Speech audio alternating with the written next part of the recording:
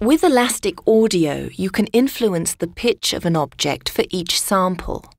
Select one or more objects. Open the elastic audio editor either via the object editor under pitch shifting, time stretching,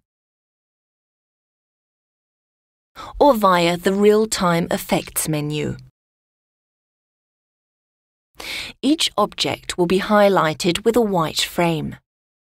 The object's name appears at the bottom object edge.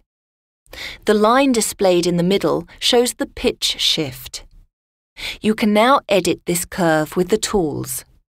The tool for the left mouse button is displayed in blue and the right mouse button in red. Click on the appropriate tool with the corresponding mouse button. Use the Selection tool to select specific objects. You can also move the entire curve. It's my house! It's my house! Or just one end of the curve via the handles on the side. It's my house! The precise pitch appears as a tooltip with each mouse function. By double-clicking on the border, a value can be entered directly.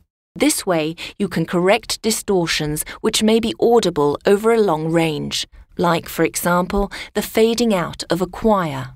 Use the Draw tool to draw a freehand curve at any position you like. Draw a straight line by pressing the Shift key. There is a second version of this Draw tool as well. The difference being that in the second version, the curve is always quantized exactly by a half tone.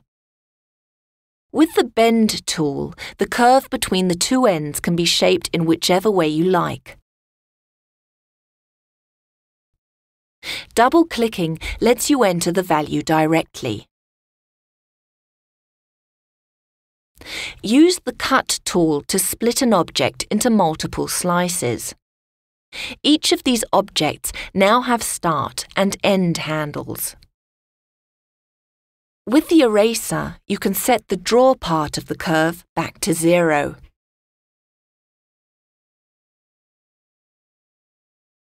The Move and Zoom tools can be used for navigating your way around while editing.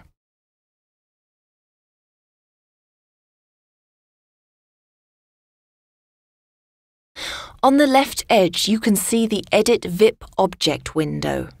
Here you can set the matching algorithm for all selected objects. Use curve smoothing to set how fast the algorithm should be executed. The Reset button resets the pitch characteristics of an object back to 0. If you now switch to Direct mode and to recognize in the pitch window, the audio material will be analyzed and automatically split into multiple slices.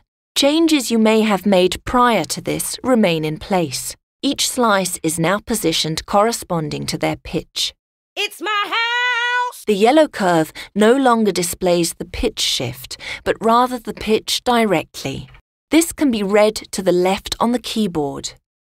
In this mode, you can use the same tools to edit the curve as you used in relative mode. In addition, there are tuning tools available in the Edit Slice object window for automatically adjusting the pitch. It's my house! Use the harmonizer to add additional voices to the object and play it back as a major or minor chord.